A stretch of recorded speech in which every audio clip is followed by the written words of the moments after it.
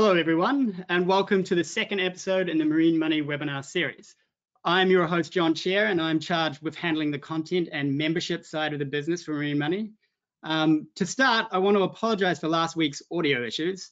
To remedy this, I have braved the abandoned office to ensure we have good connection and social distancing from others on my network.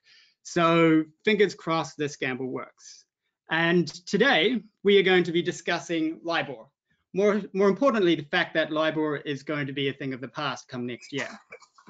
To talk us through this wonderfully exciting future is Richard Henderson, a partner from the law firm Ehlermann, Rindfleisch, Gadow.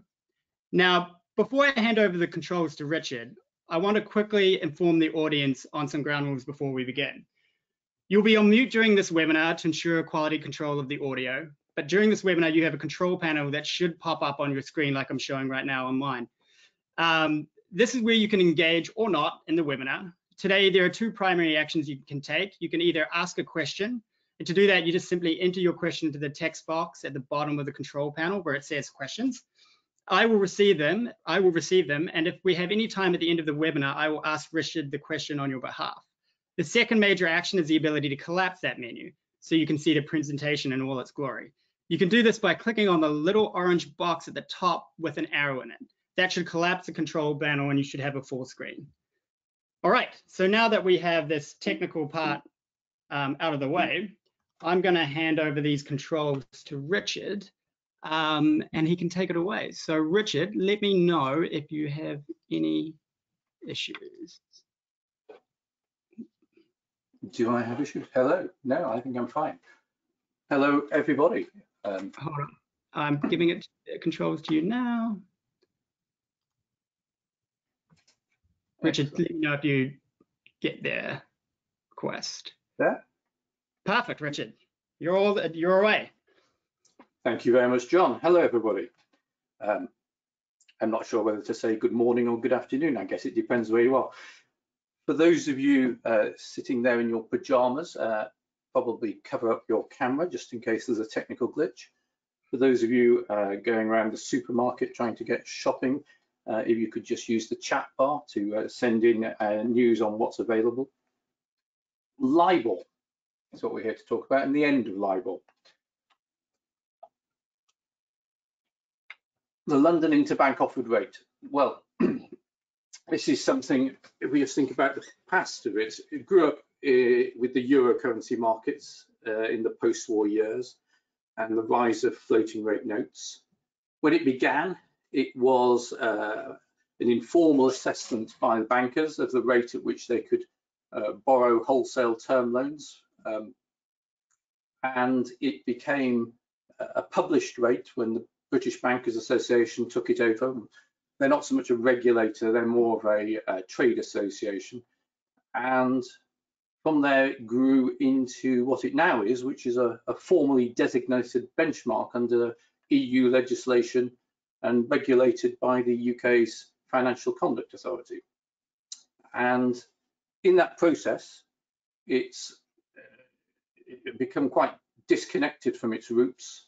The majority of its users are no longer lenders, but they're derivatives traders or providers, and it has little or no substantive connection with the wholesale term lending to banks. And as a result of that, it's probably met its demise. Up on screen, you can see two quotes. One is Walter Wriston, Chair and CEO of Citicorp for, 17 years, who pointed out that the Eurodollar market exists in London because people believe the British government is not about to close it down. And Andrew Bailey, Chief Exec of the FCA, who in 2017 announced that LIBOR can no longer be sustained in a benchmark. So ignoring Mr. Wriston's advice, he decided that the British government is about to close it down, and he announced its pending end in 2021, the end of 2021. Mr. Bailey, it should be said, has since gone on to be the chairman of the Bank of England, and as of earlier this month, whereas his ambition that the market should replace LIBOR with a new and better substitute has made slightly less progress. So let's understand where we're going with this. When we say LIBOR is going to disappear, it sort of depends what you mean by LIBOR. If you mean that original concept, which is the rate at which banks can borrow from each other in the interbank market, there's absolutely no reason to suppose that that's going to go. Banks will be able to borrow from each other on an overnight basis or for term loans, and they should be able to do that through London or other jurisdictions or markets. So in that sense, LIBOR is not going. There will be a London interbank market for loans, and the rates which are offered will be the London interbank offered rate. If you want to find out what the rate is, you just pick up the phone and ask for a loan from another bank. Syndicates, syndicated lending can do either take the individual rates of each bank, or as become common practice, you appoint reference banks, a representative of the makeup of the syndicate, and take the average of the rates that they report they can get in the market. So in that sense, LIBOR is not disappearing, and that is LIBOR as it originally existed. And if you want to use that as a basis for lending, you can do so. But you have to understand that it will be a personal LIBOR, determined internally, rather than something which is transparent, published, available for borrowers to see on screen, etc., etc. And as a result, that sort of LIBOR rate will vary from lender to lender. Better credit-worthy lenders will have a lower rate, and so if I'm a borrower approaching banks and they offer to lend on that sort of LIBOR, I have to understand that there will be a pricing difference between the banks as to what their LIBOR rate is, not just their margin rate. And for many borrowers, that would be a step backwards from the current position where it's a transparent basis, which is commonly used, and they need to only compare the margins. But that is, let's be clear, what you currently see in most loan agreements now as a fallback rate in case of there being no screen rate available or market disruption, etc., etc. So in that sense, what's clear is that LIBOR itself is not going, but published LIBOR is going. LIBOR as a published benchmark rate is the one that's disappearing. The published rate is collated from a panel of banks reporting in and saying what their rates are. The average is worked out, and it's published each morning by the current administrator, which is the ICE benchmark regulator, which is then in turn regulated by the Financial Conduct Authority in the UK to persuade banks that they need to provide the necessary information. And when we say LIBOR is going, what we actually mean is that the FCA is no longer going to use its powers to make banks report their data. At the moment, it doesn't actually compel them anyway. What it does is it persuades them, but it reminds them that it has the legal power to make them supply data to the benchmark administrator, and they've announced that they're going to stop using those powers of persuasion and or legal compulsion as of the end of 2021. It's imagined, expected almost, that at that point, any number of the panel banks will cease to provide the information which is necessary to make the calculation. And as such, the calculation that is produced by the administrator, if it indeed continues to produce one, will become less and less reliable. It will cease to be sufficiently reliable to qualify as a benchmark under the EU benchmark regulations, and that will cease and make it prevent it being used for things like derivatives, and eventually it's regarded that it will wither away. And the intention was that people would realize that was going to happen, and they would, the market as a whole would react to that. Remember, this is from 2017, this notice was first given, and we're now in 2020. The market would react to that by getting together and agreeing a suitable substitute. as we get nearer the deadline, it's fair to say that the FCA, Bank of England, etc., are starting to look more and more nervous as to whether the market will in fact step in and provide or work out a common approach. There's only a year or so left, and they haven't got there yet. But a number of clear tendencies are arising. The first is that each jurisdiction for which there is currently a LIBOR rate is going its own way. So we have, at the moment, LIBOR is produced for dollars, sterling, euros, yen, and Swiss francs.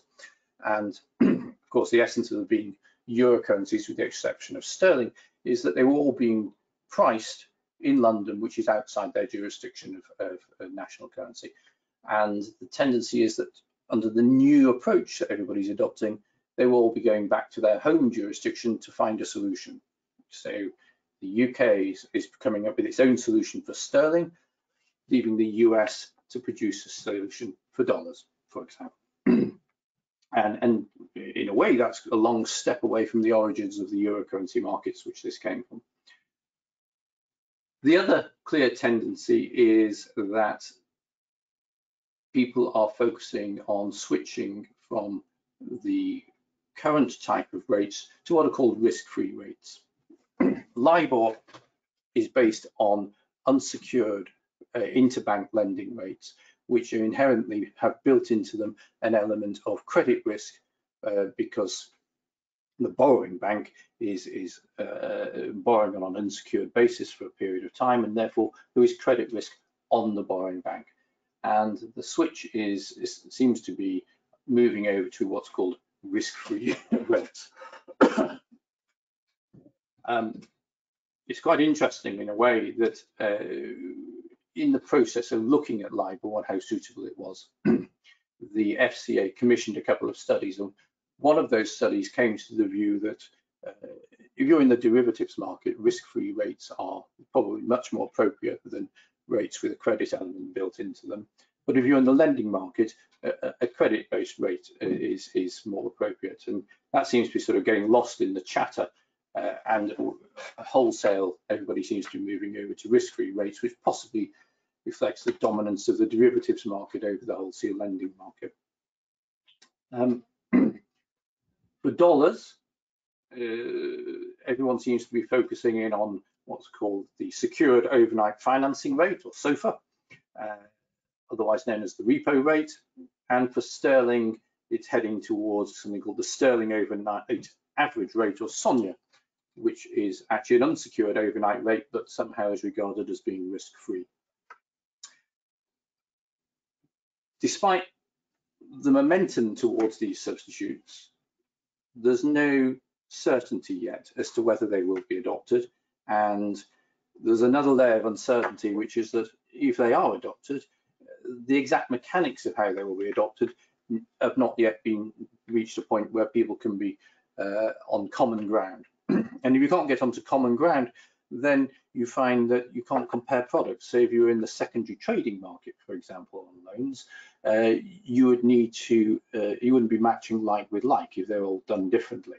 What people want is a common basis and a common mechanic so that they can all be certain that you can interchange one with the other and price them accordingly. Essentially, what you end up with is what's referred to as a Betamax risk, which is that you don't want to invest heavily in Betamax only to find that the market opts for VHS.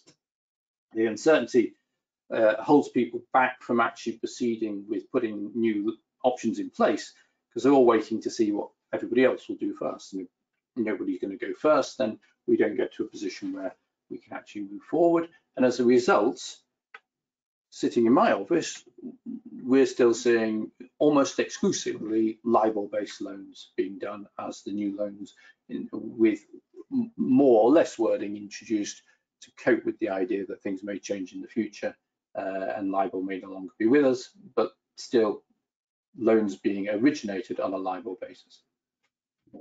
So from the regulator's point of view, there's not enough panic going on. The problems are that the market on its own isn't doing anything or isn't doing enough to agree a replacement. It causes problems with existing loans, so that if you've lent on a term basis, which will overlap the end of Libor, have you got a mechanism in place to deal with the possibility that Libor won't be with us? There's a whole range of commercial contracts out there which reference Libor in them. What's going to happen to those? And then there's new business. Of course, how do you change if you don't know what to change to? So the lack of progress has clearly caused concern. And the Bank of England recently decided to wield a bit of a stick to encourage people along a little bit, and announced that they're going to discount Libor-linked collateral from October 2020. In other words, this effectively will increase the regulatory cost, at least to a UK regulated bank, of maintaining Libor-linked assets. They followed it in February this year with a bit of a carrot, in which they published for themselves an index of the SONIA, the secured overnight rate, which is the one likely to be used for sterling, on the basis that if somebody puts out an index which could be used, that is most likely to be adopted, rather than somebody else coming along and having to develop their own and worry that it might not be the one that's chosen. And then just this month, we saw the Federal Reserve have began to publish not only the overnight index for SOFR, but 30, 90, 180-day averages, so that effectively you could use SOFR for term lending going forward into if you wish to adopt their index.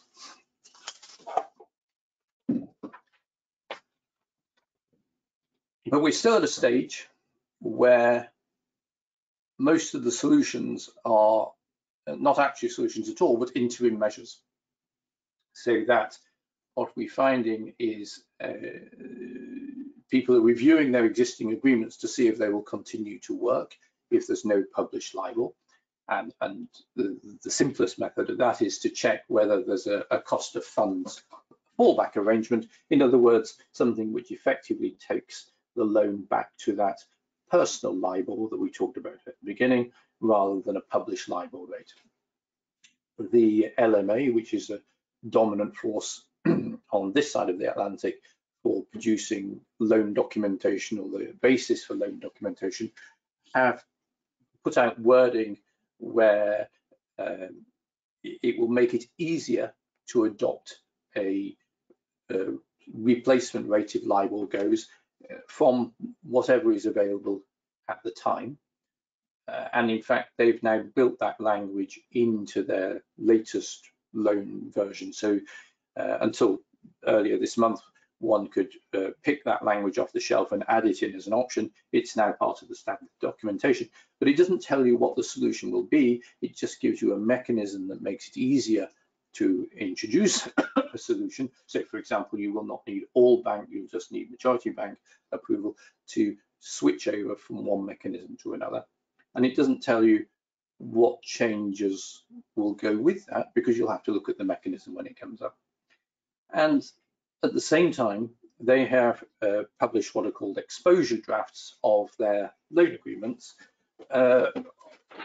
for anticipating the possibility that people will want to switch to risk-free rates, and therefore adapting the loan in a way which will be suitable to risk-free rates, but at the moment not giving you a number of the key elements that would be involved in making that switch over. So those drafts, when they call them exposure drafts, they're not intended to be usable in their current form, but they're intended to give people an idea which they might feed back on or use as a basis for their own agreement if they want to go down that route. But in no sense are they yet a market position. So there are drafts out there, but they've got significant gaps in them as to how they will work. So to understand what the issues are with the switch from Libor to a risk-free rate, you need to understand roughly what they are. So SOFR is produced by the Fed and it measures the cost of borrowing US dollars overnight collateralized by US government securities, hence the repos market. It's calculated by reference to transactions which are actually executed in the overnight repo market, as opposed to LIBOR, where a number of its calculations are not actual transactions, but are people's view of what a transaction would have been if it had taken place. These are actual transactions, and it's produced as a percentage rate per annum, but remember, it's only an overnight basis, and it's produced every New York business day on what we call a backward-looking T+1 basis. In other words, it's produced on the day after the deposit was placed. And it produced initially at 8 o'clock Eastern Standard Time, and then that can be corrected at any time up to 2:30 in the afternoon.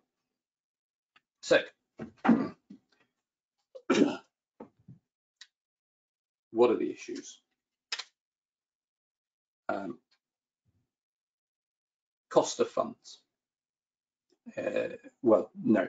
So it's not measuring the cost of borrowing money unless you happen to sit on sufficient treasuries to secure all your borrowings overnight. And that just isn't banking, is it?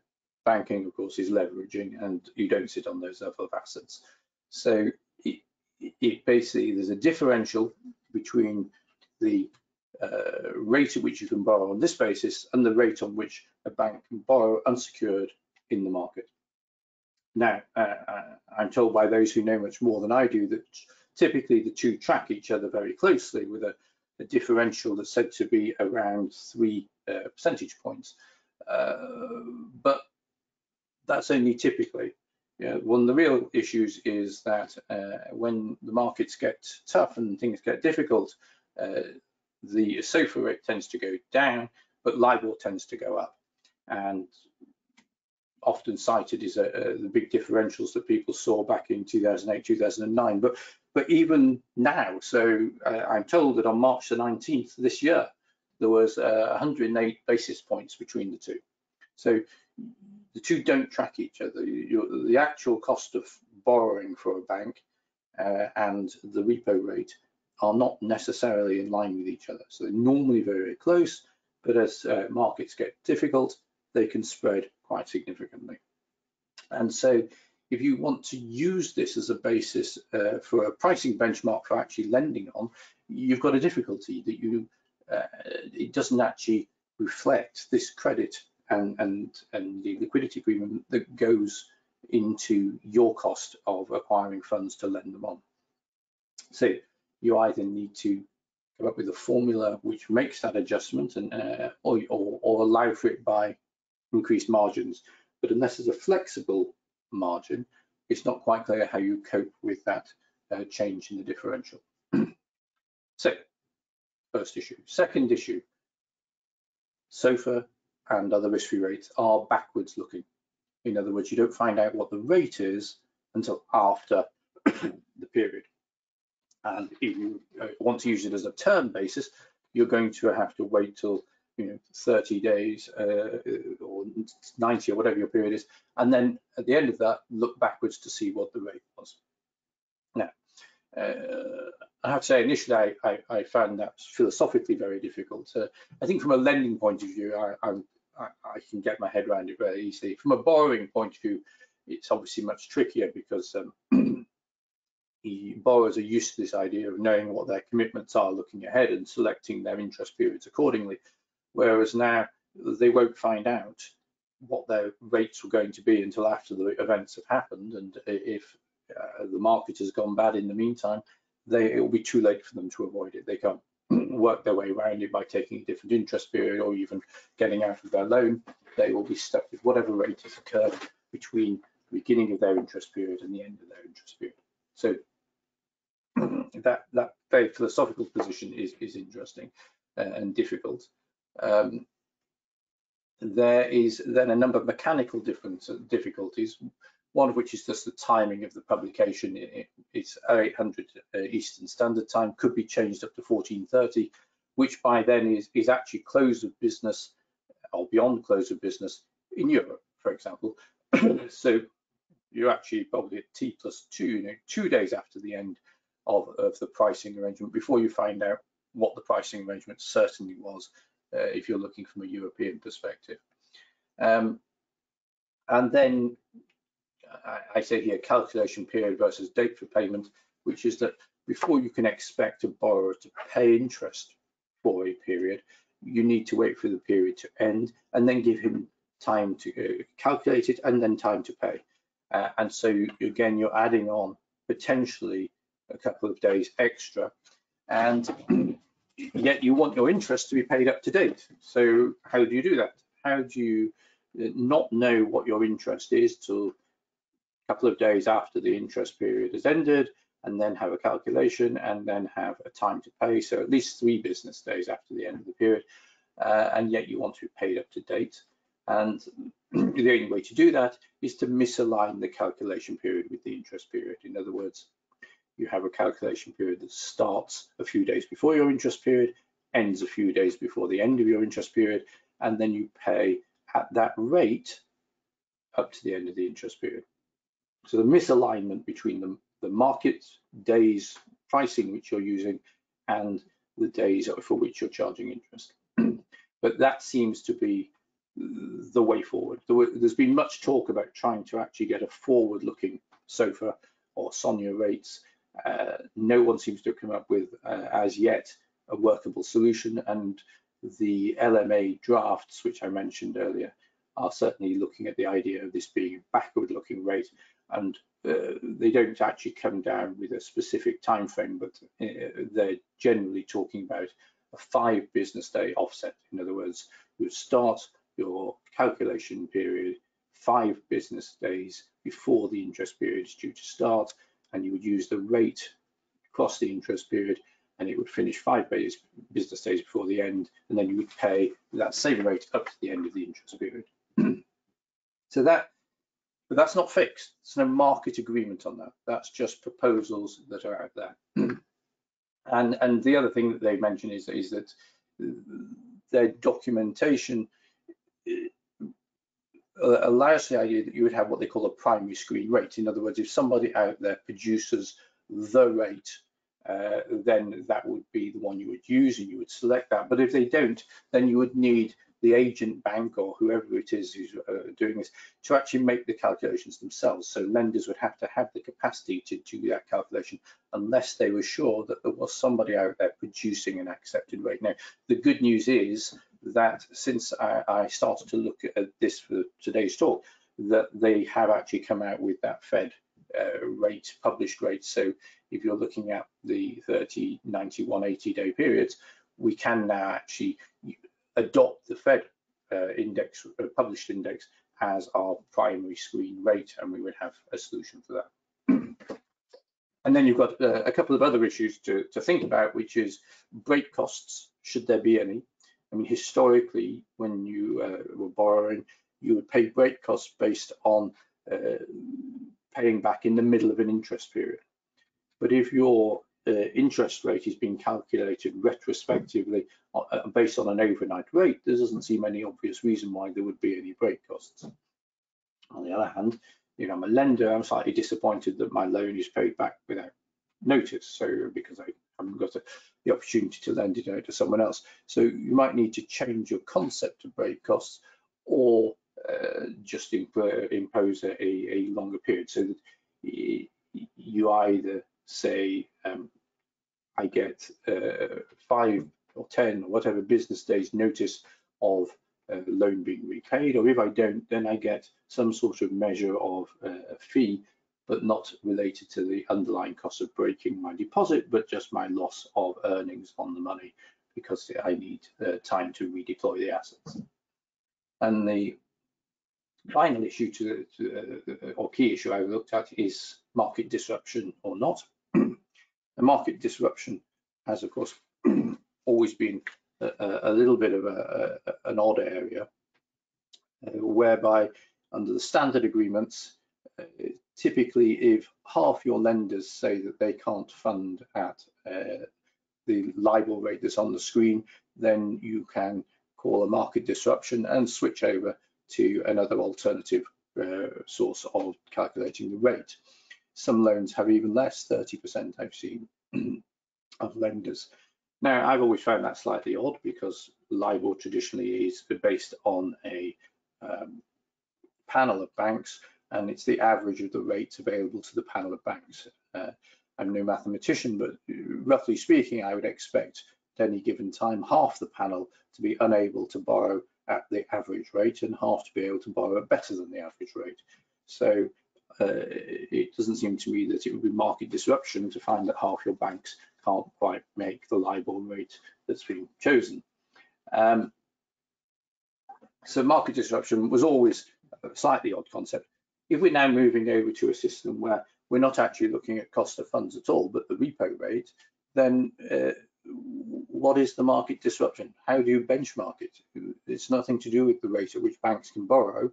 So they need to decide, do we just drop the concept of market disruption, or are we actually measuring something else? Do we have market disruption? For example, if our adjustment factor, the methodology we've used to determine the difference between the risk-free rate and the credit risk rate, do we have a methodology which says if that spread widens beyond a certain point, then we can call market disruption and change the basis of our lending cost?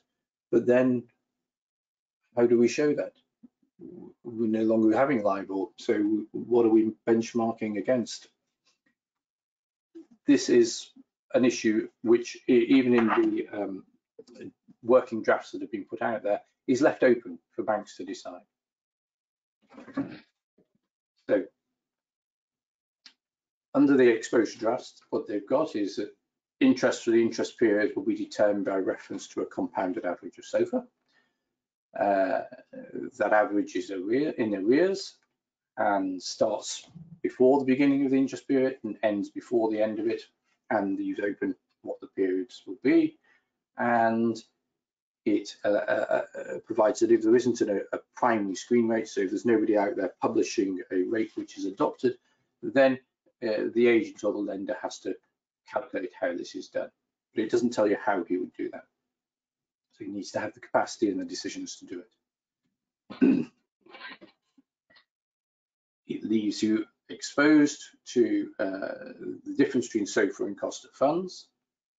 It proposes to you that you should actually not use an adjusted margin to cope with this, but you should add in a secondary factor. So you would have the reference rate, an adjustment to the reference rate to reflect a cost of funds difference plus a margin. But it gives no guidance as to how you would make that adjustment. It gives no guidance on market disruption, and it gives no guidance on how to address break costs. So what do you do? Well, for now, you've got existing facilities out there. You need to check them to make sure you've at least got fallback language so that you can go over to an alternative cost of funds, preferably the lender's actual cost of funds in the interbank market, but potentially other choices available too.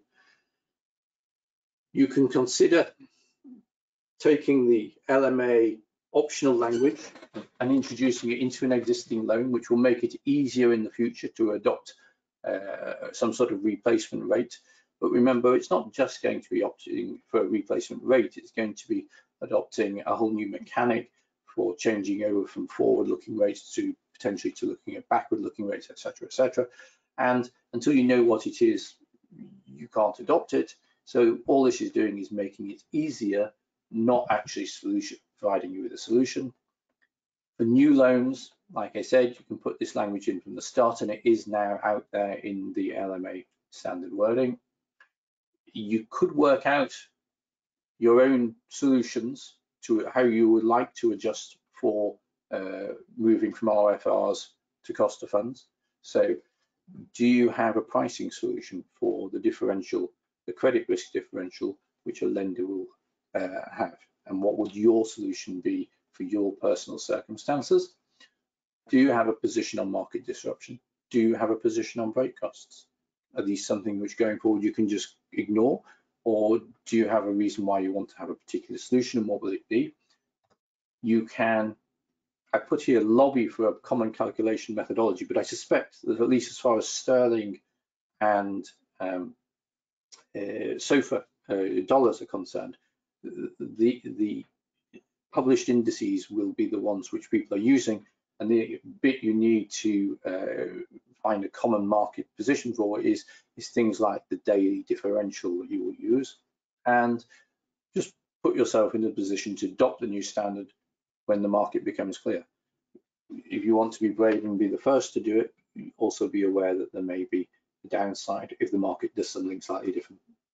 But that, to my mind, is the best you can get to today. You cannot go out there for certain and say this is the way it's going to work. You could try and put together, I think there is enough out there now where you could actually do a loan based on a backward-looking SOFR rate for dollars.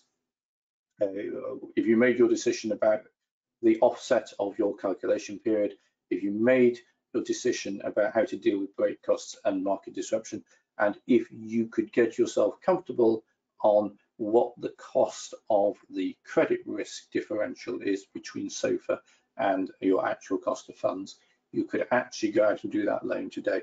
But there's no certainty that whatever you did would become the market standard, and therefore if you were trying to, for example, sell pieces of that on in the future, you might find it slightly out of line with what people are buying. It might make it difficult to trade, but you could do it. So my final thought is to offer you a saying from Metternich, which is that this will end as everything does, somehow or other. Thank you.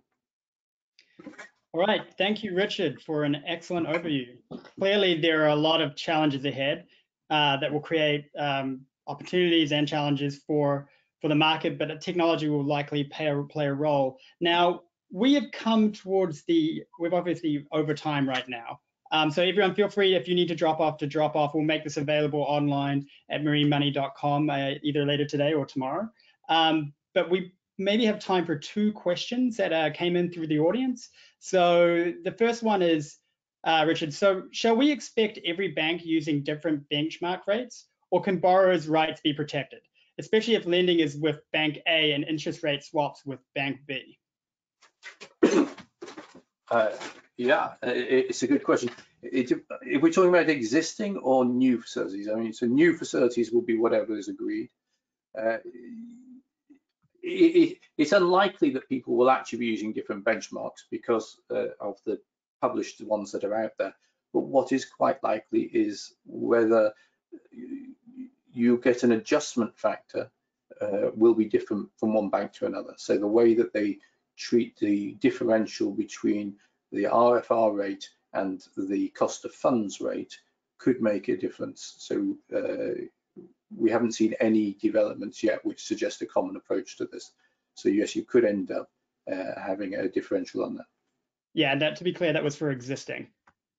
Well, for existing and future, going forward. I mean, obviously going forward, you have the choice of not going into that loan if you want to, whereas with existing, you are more stuck with what you've got, there isn't actually a mechanism yet where lenders can impose this sort of stuff on people, but you could end up with a position where you either take what they offer or you have to repay, which is possibly the same thing as allowing them to impose it. But yes, but it's quite likely that in terms of general benchmark, the published rates which we're now starting to see will be used, the RFR rates, but like I say, the differential treatment for cost of funds versus risk-free rate may well vary significantly and will not be covered by the swaps, because the swaps are likely to go straight to a pure risk-free rate basis. Okay, another question is, as the market is not clear now, how would you draft a loan agreement without using LIBOR? And the emphasis is on you, Richard, because of your extreme talent in this area. Did you say without using LIBOR? Without using LIBOR. Yeah, so if we didn't want to use LIBOR, I would go straight to the LMA drafts that are out there and use that as the basis for it. I link it to the Fed's published SOFR rates. I would probably drop the idea of break costs, or at least substitute it with a fixed notice period and a fixed compensation for failing to give the necessary notice. I would drop. No, I would. The difficulty I would have, which isn't so much a legal question, it's one that you need your lender to decide, which is what mechanism he wants to use to adjust between risk-free rates and his cost of funds rate. And depending on what that is, we'd need to design a market disruption provision around that, so that if whatever assumptions have gone into that test prove to be incorrect because of significant market variations, you would want to be able to switch out of using that methodology. So that would be your market disruption. So that would be those two factors which are linked together would be the area which still need to be thought about and discussed, because it's a commercial decision for a bank as to how and to what extent it's prepared to expose itself on that risk. Got it. And then just one final question, Richard. How will the swap market work when LIBOR reference rate is eliminated? Well, the swap market will go over to the risk-free rates. And the swap market it's actually quite interesting because they're all done through a standard format, and with the Swap Dealers Association behind it, it's much easier to impose or persuade everyone to have a common change across the board. Yeah, so they can introduce a standardized switchover for all their LIBOR-based ones to a risk-free rate one, and because everybody's documentation is in the same format, that can be adopted by everybody across the board. So that's potentially how it's going to be done. But of course, that won't necessarily work for those who want to keep, who've still got a LIBOR exposure. But of course, LIBOR based swaps never worked once they went into market disruption. So once people started to call market disruption during 2008, 2009, the amount your swap paid out didn't match what your loan paid out or what your loan cost you, because they went on to different mechanisms anyway. So if you end up in market disruption because they insist on keeping a LIBOR rate, then they have their own mechanism in the swaps which they would follow. But much more likely is that they're going to switch them all to risk-free rates, and it's much simpler to do for the swap market because of this common format and the much more centralized control through the Swap Dealers Associations, and also through the need to keep with swaps, you have to keep to those formats, because otherwise you can't get the opinions which show that you get closeout netting and things like that. Got it. All right, well, I think that's all we have time for. I know that we are approximately 15 minutes over, so I apologize for that. But I also wanted to thank you, Richard, for taking the time to take us through this topic of LIBOR. This webinar will be posted, like I said, on the website, so keep an eye out for that. And we will keep you updated on the next week's webinar. But for now, this is John Chair from Marine Money signing off, and stay healthy and good fortune.